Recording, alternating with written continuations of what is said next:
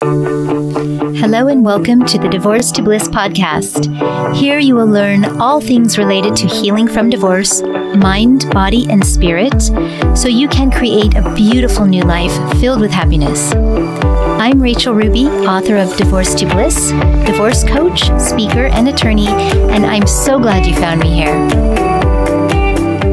Hello and welcome to the Divorce to Bliss podcast. I'm Rachel S. Ruby, and I'm going to be discussing today the importance of a strong parental partnership when it comes to the children. And we're going to discuss mostly children, not adult children, but I would like to bring up something interesting about adult children kind of as it relates to gray divorce toward the end of the podcast, and maybe interweave those a little bit throughout. So first of all, I wanted to read a quote that I wrote in my book that I think is really important if you have young children, and that can be anywhere from babies all the way through to the end of elementary school. And it even does apply to middle school children as well. And here it is. It's by Dave Ramsey, who's an author. And he says, "Children are sponges. They are going to absorb whatever is around them. So we need to be intentional about what surrounds them." And I thought that this was such a wonderful quote when it comes to children and divorce, because of course they suffer a lot through divorce. Even if it's an amicable divorce, things change, and children are really prone to being having routines and, having the love. And all of a sudden, if the two parents aren't there, this can create a lot of fear and anxiety and questions as to how things are going to be. And we need to be really, really, we need to be attentive to that. So let's kind of jump in to parental partnerships and why it's so important to have a unified front, as I say. And of course, these with children, school-age children are usually written into custody agreements. So, and of course, we're going to follow what is written into the custody agreements. However, that doesn't always have an effect on the behaviors of the parents, right? Because divorce, of course, affects the parents too. And even in cases where it's amicable or whether it isn't amicable, there can be negative emotions, of course. So those can sometimes affect what comes out of the mouth of a parent. And we're going to get into that a little bit as well. But even though things are written into the custody agreement, this podcast is really talking about how we act, what our words mean, what we can do to really protect the kids and make them feel like the family is a unit, even though it may be splitting apart or feel like the family splitting apart to them. We don't want them to feel that. We want them to still feel the love. So here are the basics that I talk about in my book about how to help kids through divorce. And number one is honest communication, of course. Now, the type of communication is going to be dependent on the age of the children. And there is so much research, there's so much literature on this, and I'm not going to go into, how you talk to a toddler versus how you talk to a middle schooler. But you really want to be cognizant of the different ways to talk. Even if you think you know what they are, you might want to get some advice first, and from a therapist or from a healing coach or from, some great books that are out there, because the way you speak to those children is going to have an effect on them, not just immediately, but as they go through their life, and especially when they get older and they start forming their own relationships with others. So love relationships or potential love relationships. So it's so important to understand that different age children need different things from the parents. And this does even apply to adult children, because they're going to need some things from the parents as well, some assurances, and they're going to need to, we'll get into that a little bit later. But so, like I said, you want to communicate honestly. And if you do have young children or even children all the way up through high school age, the most important thing, in my opinion, is that both the parents sit down with the children and explain to them that they're getting divorced and how things are going to work and what's going to happen. Because that time is a critical time for the parents to both show a unified front in the parenting. And it is perhaps the best time possible that you can never get back, right? To sit down with those children and show them that you both love them, tell them how much you love them, tell them that you're going to do everything, even though you may be living in different homes, you're going to do everything within your power to still keep things as similar as possible, as far as lifestyle and being able to be with the parents and still have fun. And, again, really research the right way to talk to your kids based on their age, because this is going to help them immensely. And please try to talk to them together at the beginning, because this also will help them to realize that they are, things are going to change, but mom and dad both love them so much. And especially with younger kids, because not little kids, but maybe elementary age kids, a lot of times can just assume that they are to blame for the parents splitting up. That's a really common reaction. And so sitting down in the beginning, at the get-go of this whole decision to divorce and separate is so important to the kids, because a lot of times the kids won't express their feelings, that they feel guilty for the split.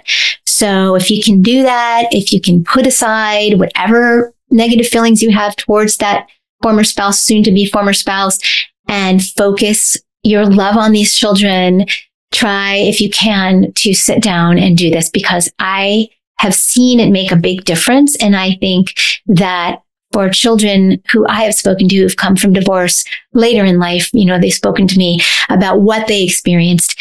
It really makes a big difference when mom and dad have a unified front regarding the parenting. So that's number one. And number two is to make time to plan with the former spouse or soon to be former spouse. Plan for the children.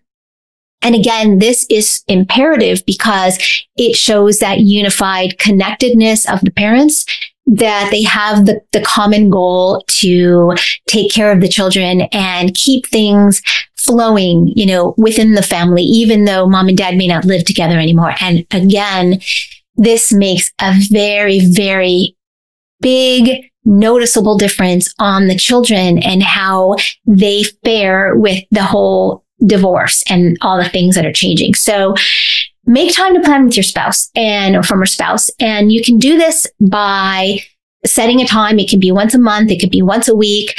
And you can put this into your custody agreement if need be, if there's, difficulty between the parents talking or wanting to even talk to each other. So this is a situation where you need to just, again, suck it up and realize that you're doing this because of the children. You are a parent, and that former spouse or soon to be former spouse is also a parent of these beautiful, wonderful children. And the goal is to protect them and let them know that life is going to go on and they are going to continue to be loved, and the parents both are going to play a role in their lives. So make that time to connect with the parent, make a schedule, put it in your custody agreement if you need be. I always suggest doing that anyway. You can always make changes to that and have a plan B. So for example, let's say you have the schedule for, Bobby and Susie for the week, their activities, their school, their camp, whatever it is. And there's a change or someone's car breaks down. You have to have a plan as to how you're going to reach each other, whether it's a phone call, usually in an emergency situation, or a situation like where a car breaks down and you can't get to pick up your kids. You need a text. So sometimes I know a lot of spouses will block each other on text messages, but if you have kids, that's not a good idea. So make sure you set a plan and you set that plan B for if things need to be changed. And number three is, and this is a hard one for so many people when it comes to divorce, and that's normal, is to control your emotions. And this can be hard, but it's necessary with kids because, again, you want to show the kids that they're loved and they're safe, and both parents love them and make them feel safe, not just one or the other.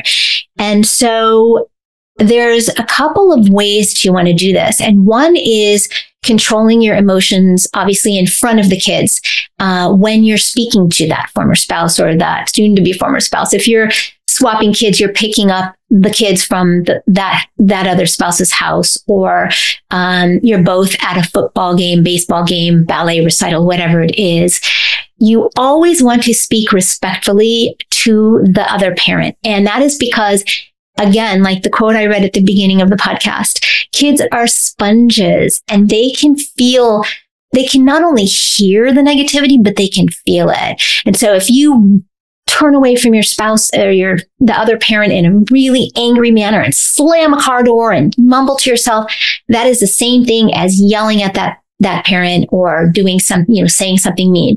So this is especially the case with little kids, but with all kids. You are forming their thoughts on relationship that are going to carry into the rest of their lives.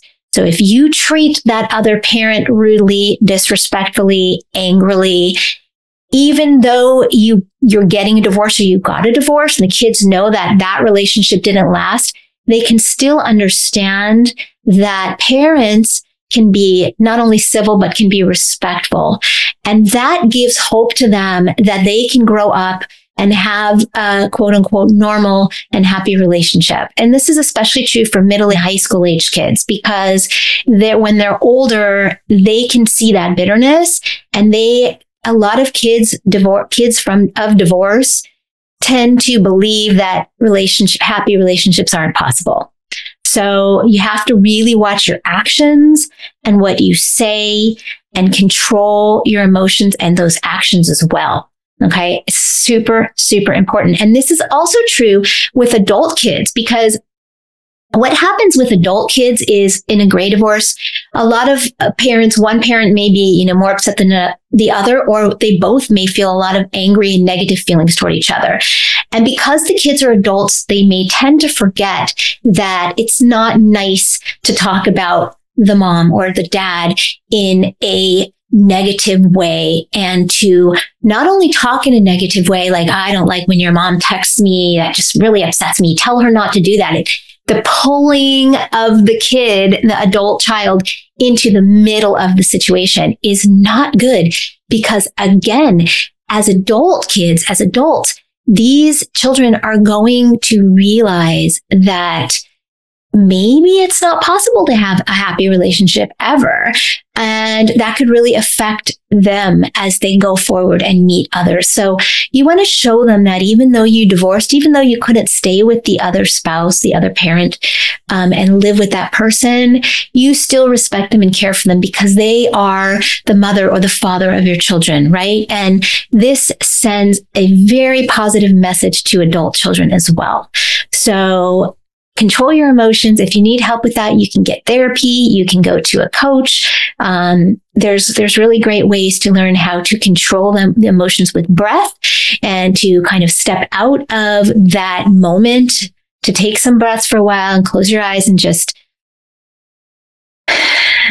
before you react, right? So you can respond instead in a way that is much more positive, and the kids will pick up on that, whether they're little or they're adults.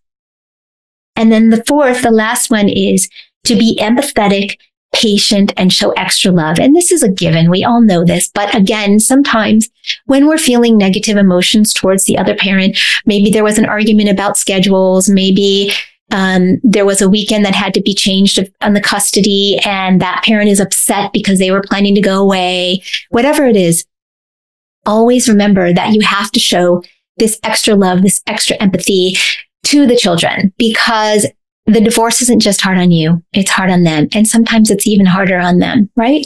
Because their whole world is changing. They rely on you, the parents, the mothers, the fathers. They rely on the parents to kind of drive their world, dictate what happens, make the rules. And if the parents are out of control with emotions, or they're not showing love, or they're showing anger and expressing things that are negative, the kids are going to feel that. And again, like I mentioned, younger kids can take that as an assumption that they're at fault. And even adult children can take that in a bad way, like I mentioned with future relationships, and being pulled into the middle of this thing that mom and dad are going through. And that is not okay. You need to be the man or the woman and man up or woman up and not pull your children, I don't care what age they are, into the middle of your divorce, into the middle, even years later after the divorce. If there's anger, don't pull those kids in. Just deal with it on your own and get some help if that's what you need, and do the work, because that's really the way to get out of that feeling. It's not by pulling your kid in and saying, your mom's just being ridiculous. I mean, that's not what we do. That is not how we help anyone, least of all the kids and ourselves. So, also, one more thing with the younger children, like I mentioned, sometimes they don't express what they're going through when there is a divorce. So it is so important to look for signs of struggles within your children. And this can come in the form of struggles at school, expressions of anger, not eating, especially kids sometimes with girls, young girls, if they're not getting the right help, there have been cases of anorexia, bulimia, they turn to other ways to try to cope with the feelings they're having. So, also grades dropping, that's a big one too. So if you see any signs of struggle or any signs of, personality changes within your children, no matter what age they are, talk to them about it. And you should definitely consider getting them some help, because again, if you don't, and even if they say, oh, I'm fine, but you can see signs of struggle or personality changes, then this can carry into their futures. And you want to, of course, make sure that they are as strong as they can be individually inside as a person. It's important to remember that divorce creates an opportunity to not only show our kids how much we love them, but to also show them or teach them how important it is for parents to be unified. And this is the message. I know this is hard, folks. Sometimes I know that sometimes you don't even want to speak to that former spouse. But if you are a parent, you signed up for this. You signed up to be a parent, and part of being a parent is co-parenting, right? So unless, of course, there's a situation where there's something extreme, like the other parent is abusing alcohol or drugs and that kind of thing. And that's a whole different conversation. But if both parents are splitting and there are no issues like that, you are both parents, and you have to respect the other parent is a parent. It doesn't matter if that person cheated on you. It doesn't matter if there was verbal abuse. It doesn't matter if there was just a lot of really bad juju going on in the split of this marriage, and, money involved and all the things that can make people crazy. When you realize that those things have nothing to do with your parenting of these children, because you are teaching these children how to be adults, how to act in a relationship. And the most important thing is for them to know that even if a relationship doesn't work out, you're not ever going to skimp on the love you have for the children, and it's not their fault. So here are 4 quick ways, and it's kind of a little bit of a repeat of some of the information I've already mentioned, but 4 quick ways to show kids the importance of love of yourself and of others. One is to show and speak love always. And again, this is a teaching, learning experience for the kids. 2 is to show and speak words of respect to the other parent. Like I mentioned, so important. Lets your kids see that you are still a unit. You still both love the kids. 3 is to stick to the plans that you make with the other parent, unless there is something that needs to be changed. Because again, it's really showing the kids that you are a unit and that you're both striving to keep things as normal as possible. And 4 is with adult children. And again, this is not pulling those children into the middle of anything, not trying to get them on your side because, the other parent, in your opinion, did something bad or wrong. So those are the 4 quick tips. And we want to make sure that we are always putting our parenting hats on when it comes to the children, and we are making sure that their transition from divorce or out of divorce is as positive as it can be. So thank you so much for being here today. If you have any questions or need help with your journey from divorce to bliss, I would love to help you. But stay true to your parenting responsibilities if you are a parent, and remember that those kids need you. They need both their parents. Have a wonderful day.